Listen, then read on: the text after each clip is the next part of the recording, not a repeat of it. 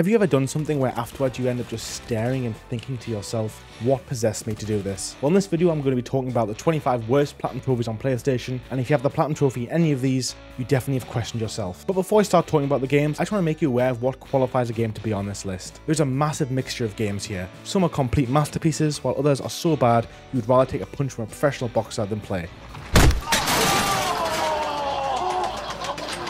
But they all share the same thing. For one reason or another, their platinum trophies are just awful. Each game has something special about it that makes a platinum trophy completely unbearable, and I'm pretty confident that you do not have all of these. And with the combined completion time to beat all of these games racking over 6,000 hours, if you do have them all, you may need to seek professional help. Alright, let's get started.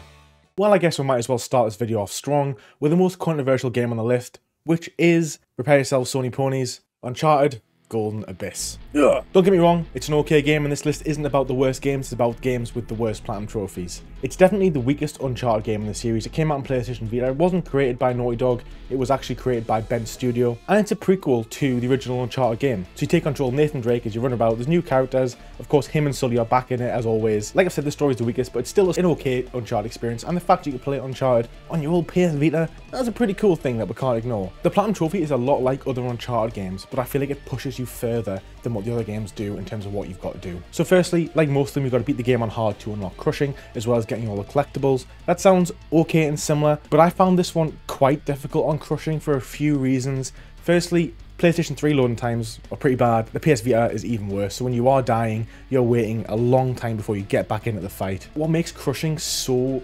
difficult is just the fact that you've got to use the touchpad, and it's mainly done on the boss fights. You have to time these swipes at the right time, and if you fail one on crushing, you fail the whole fight and you're back to the start of the fight. That sounds fine, but you think you've got 3 or 4 minute waiting time first, and then on top of that, the fight scenes are like 6-7 minutes long, these boss fights, and you might only be doing 20 or 30 swipes. The swipes are complex, they're kind of like this and this and this, and you've got to match it with the touch screen, and it's not that responsive, and it's annoying, and it really soured my experience. And even playing it handheld on a PSV, I couldn't save it. But what makes this worse than most Uncharted games is, fair enough, you've got to do that first, which is very similar. It'll take you longer and it's not as fun because the gameplay is not as responsive, the story is not as engaging, and the touchpad is kind of poopy. You've also got farm bounties, and this involves literally just going back and playing certain chapters over and over again to get the bounties and get that final bounty trophy, and you're looking at probably 10 hours of replaying the same chapters over and over again. And look, when a trophy list has you doing that, it is a terrible trophy list. I'm not going to sit here and tell you it's the worst platinum, that's probably the best on this list, but it's just a mediocre experience with a really shitty platinum trophy. Next we have Assassin's Creed Valhalla. Finally a game where we can take over Britain as a badass Viking. For most people, that's a perfect setting since the majority of the world hates the British, including the British themselves. Anyway, in Valhalla you will pillage your way through England, take control of various territories. Pretty standard for an Assassin's Creed game nowadays. To achieve the platinum though, you'll need to sink in 100 hours plus. And to put this into perspective, the story alone will take you around 50 hours. But there's a count on this being even longer than 100 hours, maybe up to 150 to 160 hours to get the platinum, which means you're going to spend probably around 100 hours completing the same type of activities over and over again and gathering all 784 collectibles. It's fair to say, you're in for a slog with this bad boy. Kingdom Hearts is a game that joins Disney and Final Fantasy together. It sounds a little bit weird, I'm not gonna lie. I mean, I've just said out loud, it does sound weird, but it does work surprisingly well. It's like chocolate and avocado, you know?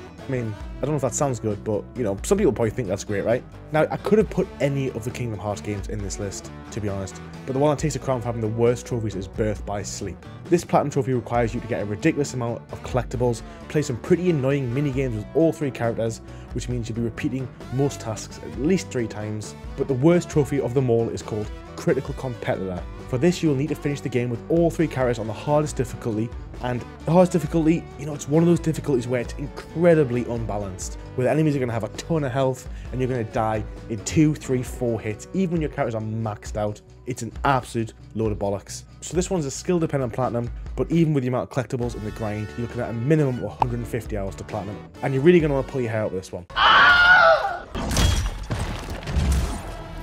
He's fucked. Our next game is Anthem. Now, it's probably no surprise to you that this game is on this list. You've either heard how bad it is, or you've actually played it and experienced it yourself. But I actually do think the hate for this game is massively overplayed. Yes, it's a massive fall from grace for BioWare, but the gameplay is actually okay, and the flying is actually fantastic in this game. Better than some of the flying in other games on this list. It's just not a great game, and it's just not a bad game either, but the Platinum Trophy is absolutely horrid. Back on the grind. The grind of Anthem is killing me slowly. Now, to put this in perspective, it took me 90 hours to get this Platinum Trophy. I'd beat everything the game had to offer in 15 hours. And after the 15-hour mark, I was just redoing things that I'd already done before time and time again. And this is a looter shooter, but unfortunately it lacks any substance after 15-20 hours. And someone who loves looter shooters, this is a missed potential. It's not the worst looter shooter I've played, but it's still not particularly great. But the Platinum Trophy has a few things that are just an absolute piss take. Firstly, you've got to complete 12 gear challenges per class, which sounds fine, but the gear you get for each of these trophies is completely randomly dropped, which means you could be playing for 40 hours and not get one piece of gear you need for one trophy. And that's what happened to me. So of the 40 gear that I needed for the 4 trophies, I had 46 of them pretty much from 6-7 hours into playing the game, and there was 2 that I didn't have until about hour 85. I was playing challenges, levels over and over again. I just was not getting these to drop, and it is so frustrating. The RNG is just immense in this, and on top of that, I don't know who thought this was a good idea, but this game has goddamn RNG collectibles. There's only one map that you can explore, and there's like over 300 collectibles, and a good 100 of them are completely RNG. So you go on the map and they'll be in a certain area or they might not be. And again, this took me about 25 hours of flying around the map, loading in, loading out, trying to find the last 2 or 3 collectibles. There is some farming spots, but sometimes they're just not there. It's just never ending, and in theory, because of the RNG, you actually could probably platinum this game in about 45 hours, but you probably will not. Whoever thinks it's a good idea to put random collectibles in a game and assign a trophy to it is just an absolute bellend. Multiverse is a game that lets you battle it out with your favourite cartoon characters in an intense 2v2 similar to Smash Bros. You've got all the cool characters, you've got the God Shaggy, and you've got Batman, and loads of other dudes probably. What makes this platinum send shivers down your spine is that you need to grind out specific battle requirements, such as getting 100 ring outs using specific abilities or weapons, but the Throne is Yours trophy is the one that will separate success from failure. For this bad boy, you need to win 300 times. It's just a lot of grinding in this game. You're going to play this game over and over and over again. If this game's not for you and you're committed to the platinum, it's going to be a really shit time. And it's going to take you at least 150 hours to get the platinum. Depending, of course, on your ability to knock people out of the ring, right? And be good at games. Next is Injustice 2, which is a sequel to the amazing Injustice Gods Among Us, which was on one of my previous lists as one of the hardest platinum trophies you can earn. It's a DC fighting game where you get to control all your favourite DC superheroes and villains. But once again, like a lot of games on this list, RNG really comes into play for this platinum. The worst trophy here is undoubtedly the Catfight trophy, where you need to defeat Cheetah with Catwoman's finishing move, Catcall. That sounds really simple, but to get this move, you either need to be lucky enough for it to spawn in one of the mother boxes, or you need to complete Catwoman's multiverse, which involves a ridiculous amount of requirements. Some of the guides here that will only take you 40 hours, but that's completely unreasonable. You're looking at least 100 hours to get this platinum, and you're going to spend a lot of it doing the same couple of fights over and over again. And our next game is Avengers. Now, if you've played this game, it depends. Like, if you've just played this game for 5-10 hours, you probably thought, yeah, it was fine. It was okay. The game itself is proper mediocre, I have to say. I have never been so disappointed in a game than Avengers, and I knew when this was going to come out that it was not going to deliver on what it originally was meant to be, and it didn't. Playing around with these Marvel characters hitting these spongy robots, it's just a terrible experience. But the Platinum Trophy is just another grind fest, and the trophy that is really brutal is the trophy for completing 50 Hive missions. Now, when I did this, I don't know if it's been changed, but you have to do them all in single player because essentially it glitches. Each Hive mission is between 20 and 30 minutes long, and you have to do 50 of them. But I ended up having to do 83 of them for the trophy to unlock because the trophy tracking was so bad. I mean, now if I was going in with all the characters, when I played it, I only had the original 6. Now there's Black Panther, there's Lady Thor, there's Spider-Man. But this is one of those games where it's not a great game. Some people will love it, but no one's going to love getting the Platinum Trophy in this one. Imagine if Saints Row and Crackdown had a baby. Well, Agents of Mayhem would be the offspring. If this game was a real baby, I imagine it would get the same treatment that the Spartans used to give their deformed children. All in all, Agents of Mayhem is an average game, which may seem fun to start with, but just gets more and more repetitive the more you play it. The Platinum is essentially just a repetitive grind slogfest, and we all, of course, love those, don't we? The worst trophy of them all, though, is Get Personal, which requires you to get all agents to level 20. This means you'll be playing the same missions over and over again while rotating your agents. Yay, that's what I call fun. This platinum would take you around 60 hours, but I'm going to save you the time, and I'm going to let you know that this platinum is actually now unobtainable, so don't bother going for it. So if you got it in your backlog, I'm not sure if this is bad or good at this point because you can't get the platinum, but you also don't have to go through the horrible grind that is this game. Before I talk about the next gut-wrenching platinum, don't forget to let me know what your worst ever platinum trophy is in the comments. And if this video hits 1,000 likes, I'll make sure to make a part 4. The next game on our list is going to be delivered by the Devil May Cry extraordinaire Guy Fieriski. I asked him to talk about this game because there's very unique history with it. GTA 5. The game I platinum twice, which got me banned in the process.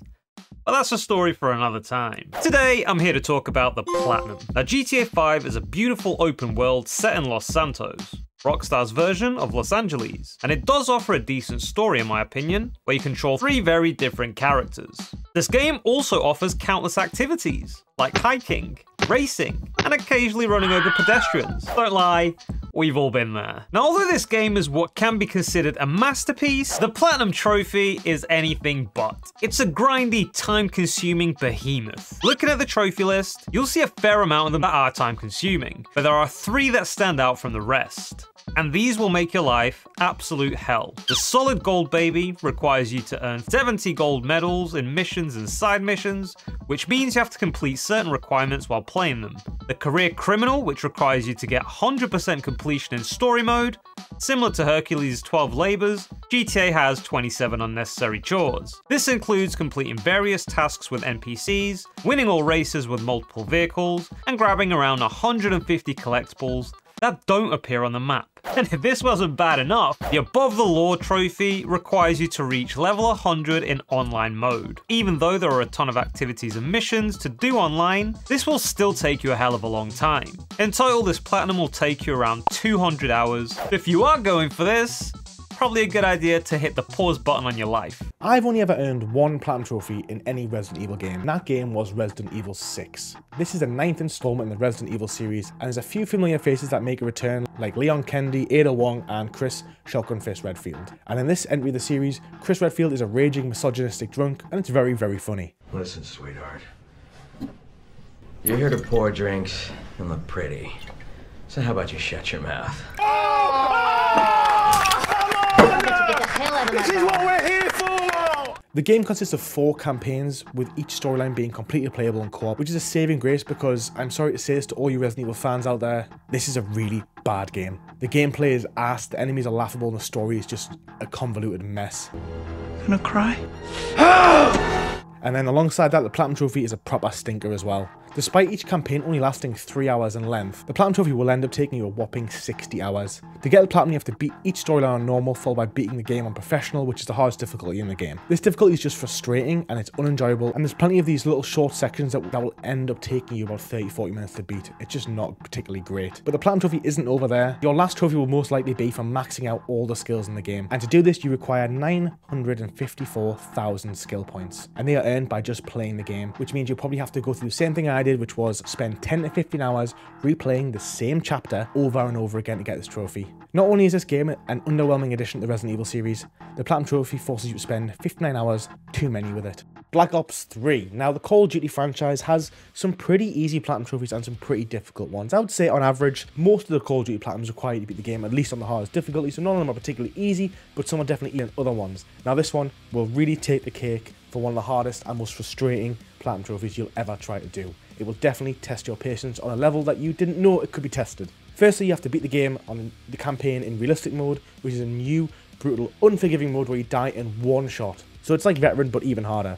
You also have to complete the game on veteran mode without restarting a checkpoint, which sounds already pretty horrendous. But if that wasn't bad enough, the big boy of the list is the Personal Decorator Trophy. For this, you'll need to complete a list of behemoth tasks, which include unlocking every gun with all attachments, camouflages, completing every challenge and every accolade. This Platinum Trophy, I don't even know how long this will take you. It'll take you too long. But we're looking at least 100 hours, but probably a lot more. Our next game is going to be delivered by the man with the biggest forearms I know, Vault Boy Steve. And he's going to be talking about a game with such a long grind, you really have to be a no-lifer to get this Platinum. And yes, he does have this Platinum Trophy. Next up on this fever dream of a worst Platinums list is one of the few enjoyable MMORPGs that existed early on in the PlayStation 4 lifecycle, and that was none other than the immersively deep realm of Neverwinter. Set within the iconic world of Dungeons & Dragons, this expansive world will take you all across Faerun as you explore its vibrant cities and darkest depths, all while slaying a horde of supernatural creatures,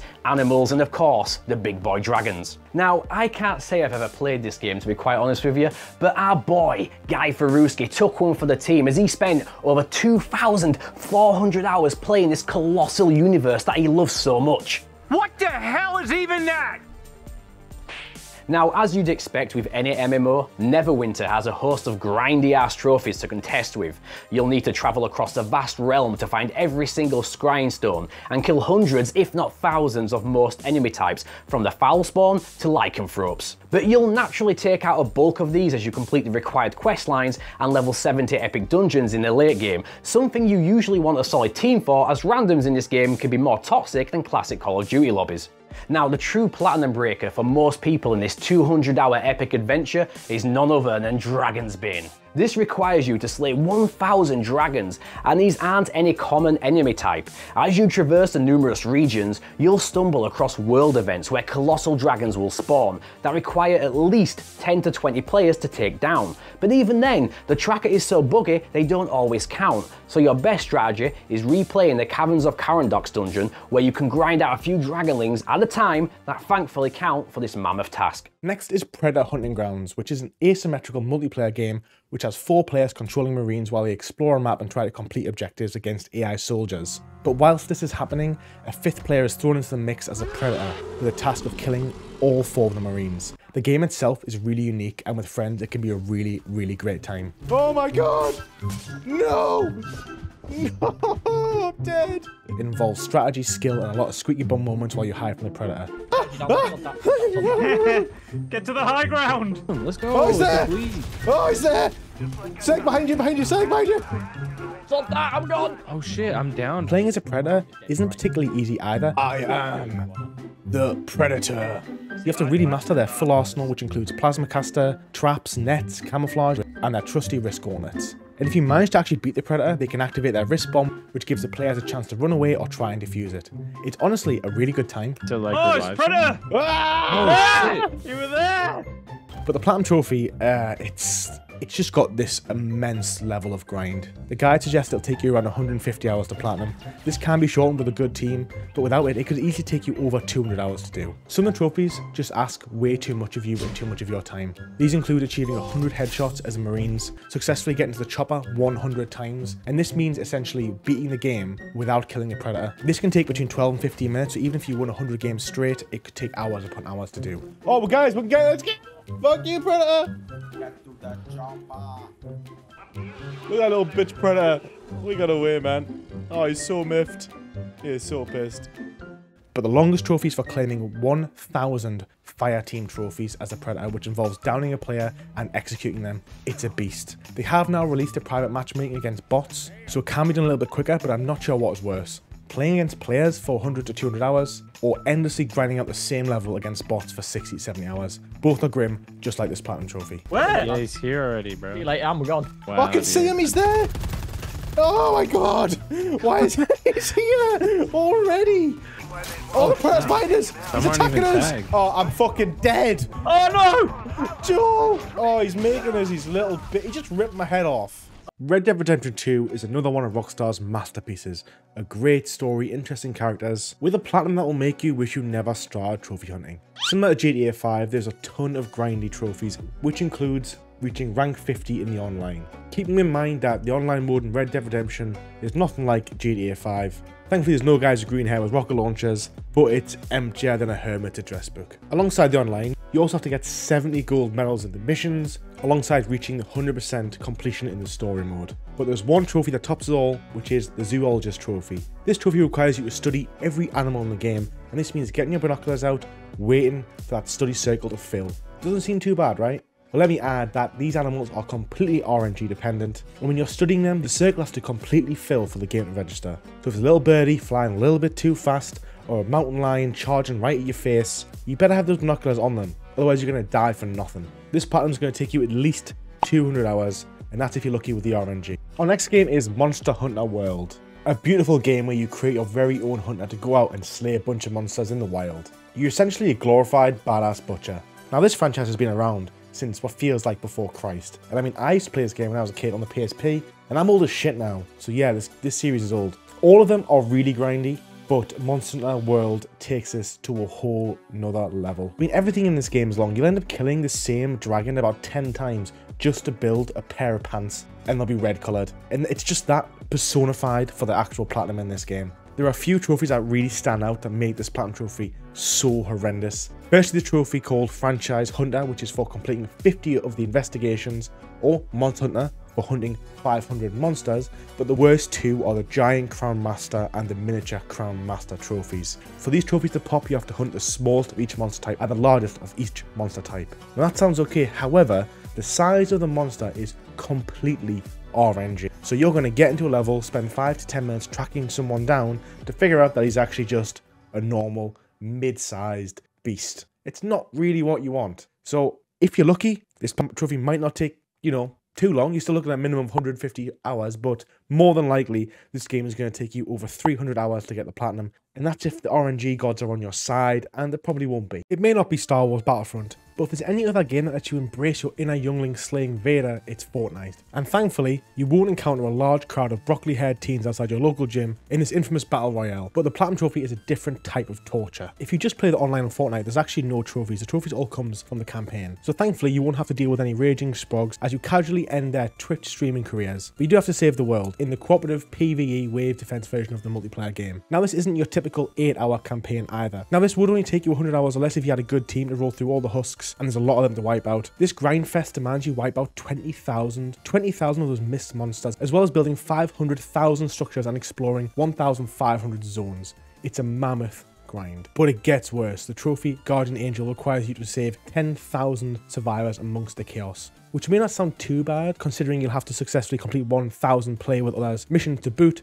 but even the most ideal mode only allows you to save a maximum of 15 people per match. So this is going to take you 1,000 hours to get the platinum. The next game we have is the remarkably fun twist on the classic Earth Defense Force series, Earth Defense Force World Brothers, a blocky 3D-like pixel take on the classic series that used to look like a derpy rip-off of the classic Godzilla films.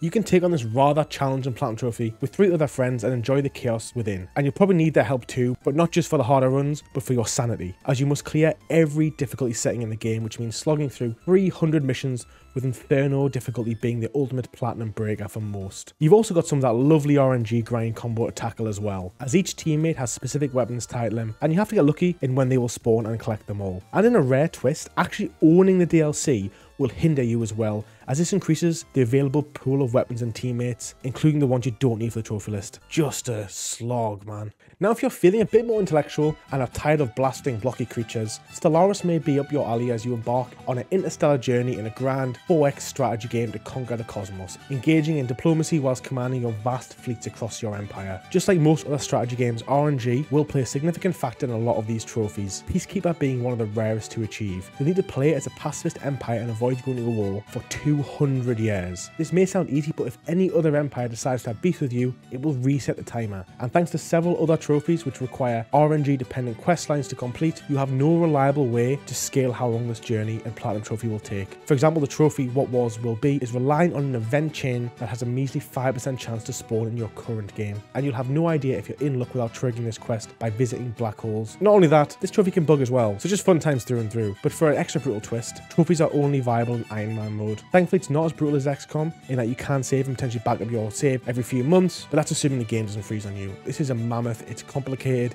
it requires a lot of intelligence, pre-planning, and also a lot of reactive gaming because of so many RNG events in the game. It's a toughie, it's a great game, but the trophy list is so demanding. From one universe to another, prepare to revisit a galaxy far, far away with a full collection of LEGO Star Wars titles in the Skywalker saga, visiting all 9 films across the series for one of the longest and most tedious LEGO titles you can take on. If you've platinumed one LEGO title, you already know what's waiting for you with this bad boy, boosting a girthy 100-hour completion time, 80% of which is LEGO trophies you all know and love. After blasting the 20-hour story, you'll need to go on the rounds to find every mini-kit, Kyber brick, collect all nearly 400 characters, complete every event in each sector, and of course the lovely grinding of earning 10 billion studs. A task that could take weeks at a minimum if you neglect to stack your stud multipliers. It's time for some more godly Kojima goodness with a chronological mainline ending for one of the best series out there, Metal Gear Solid 4 Guns of the Patriots. Unlike most other Metal Gear Solid titles, MGS4 will require a lot of work to achieve, with roughly 8 playthroughs if you do everything correct. Why? It's all about the emblems. These are rewarded for a variety of tasks, such as holding up 50 enemies, viewing 100 pages of Playboy whilst having a cheeky tug, and more. Some of the most tedious and hardest emblems stem from completion ranks, such as Chicken, where you need to be the worst Solid Snake ever, racking up 150 alerts,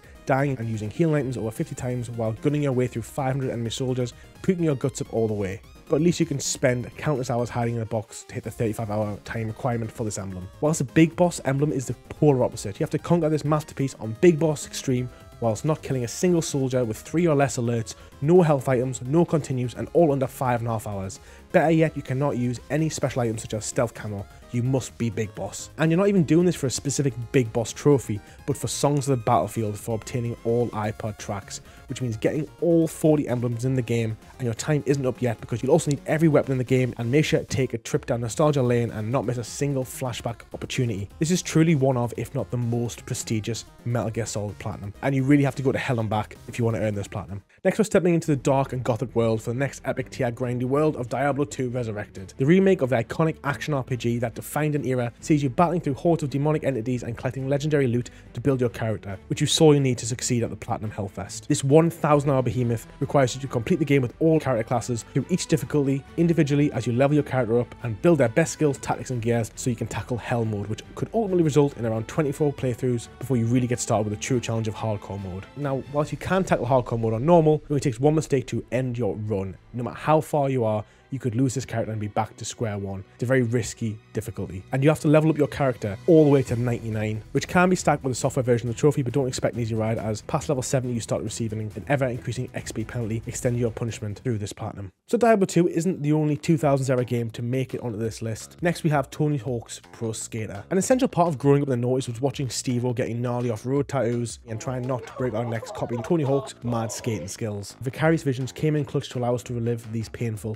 but joyful memories. And the Platinum Trophy for Tony Hawk's Pro Skater is just as painful as all those times you fell on your ass trying to grind on your neighbour's car, with the biggest sting wanting you to reach level 100. There are challenges along the way adding to a bit of skill to the mix as well, but you'll naturally accumulate these as you play through the campaign, with only the legendary collections requiring a bit of extra legwork, such as completing 100 multiplayer matches and finishing speedruns under par on classic parks. Even after you've done everything in this game, you'll be 30 to 40 levels away from reaching that level 100. So when you've done everything this game has to offer, you've still got to spend hours and hours left in this game trying to get the Platinum Trophy. Even if you love this game, it just makes the grind too much and makes it quite an unenjoyable Platinum Trophy. Next is Shenmue 3. The iconic rich world of Shenmue got its highly anticipated sequel in 2019 with Shenmue 3, allowing long-term fans to dive back into this richly detailed world full of martial arts, mystery and vengeance. While not the hardest or longest game on this list, Shenmue is still incredibly demanding. It expects you to fully immerse yourself and complete the game to its fullest extent, including quests, activities and collectibles. The thing about what makes this game different to most others is it is just such a slow experience. But not only that, one of the most important trophies to keep your eye on is the highly missable Good Karma, which is for clocking every sub-quest in the game. The progress for these quests do not carry forward in New Game Plus and can be failed or missed entirely due to their limited time windows, which means you need to have a guide on hand. As well as that, you need to collect every skill book, get the high score in every minigame, fish at every available spot and more. It can be a really stressful experience. When you just want to get lost in this type of game, the trophy list really pulls you out of the immersive experience.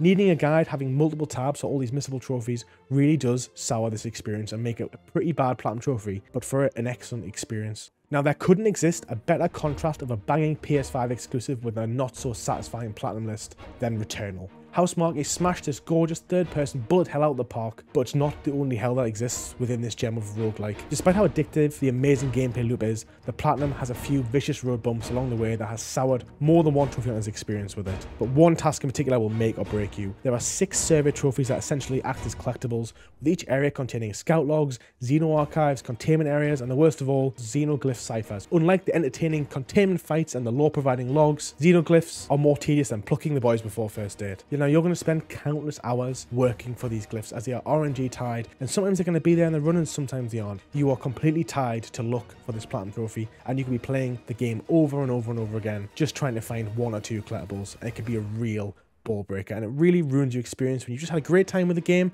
and then it ends because you've been enjoying the game, loving every second of it, and then all of a sudden you're just replaying the same things, hoping something will randomly spawn. It's a great way to ruin a trophy list, and that's exactly what happened with Returnal. And there we have arguably some of the worst Platinum Trophies to ever grace our PlayStation consoles. Thanks for watching, and stay frosty.